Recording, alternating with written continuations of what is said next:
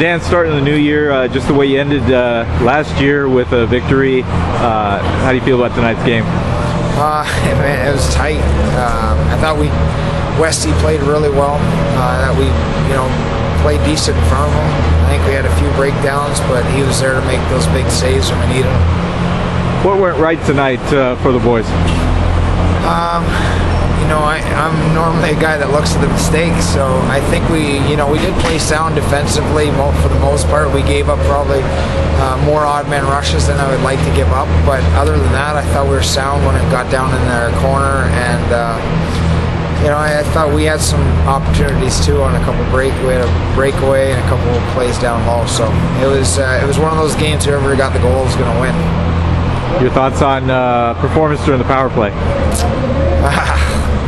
I think this team does a really good job of pressuring. I think we need to kind of model ourselves a little bit around their PK. They got a good PK, and we need to get shots through. That's our big thing. We're not.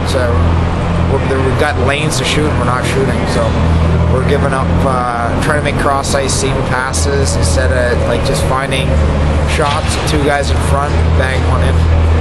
Thanks, Dan. Thank you, Robert.